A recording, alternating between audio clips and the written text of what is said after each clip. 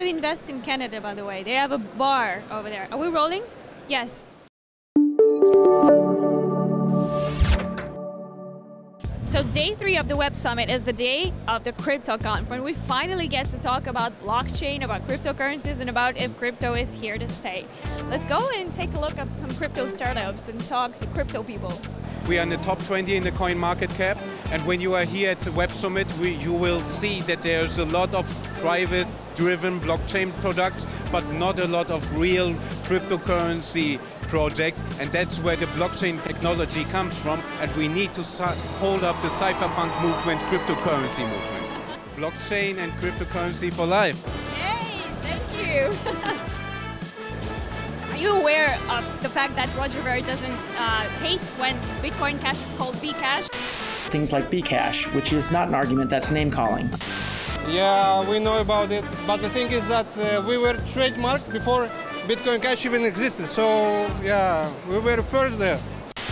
I don't need to have my buttons pushed by people like you on the internet. It's Bitcoin Cash. Roger.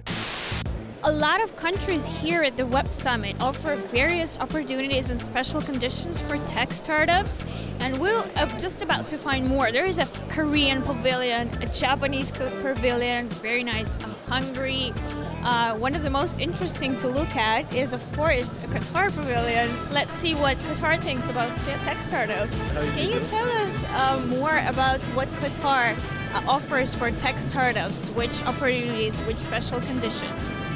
We offer a lot. So we have a fantastic, vibrant landscape in Qatar. Of course, we want to diversify from oil and gas. So we've put together a lot of promotions for startups to come to Qatar and start up. Conventional banks really need to keep an eye on this, of what's going on, so that they can adapt to the trend and how things are going for the future. Give it up for Great Britain.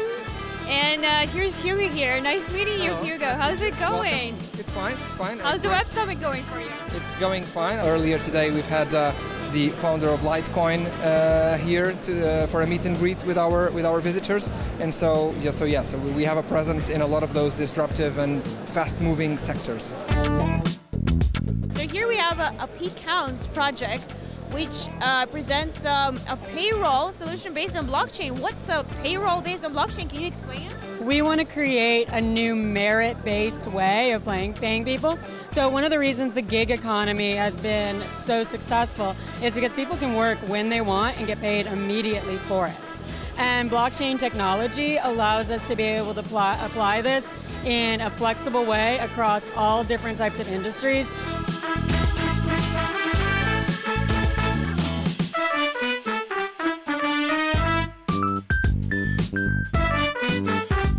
I think that's a wrap of the Web Summit. Wasn't it awesome? Yes, it was exciting and very well went for the Tokenbox, and definitely I think we're gonna be back.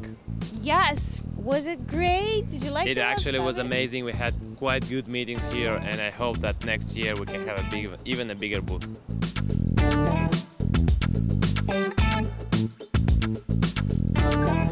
Don't forget to subscribe to our channel and see you soon. Bye!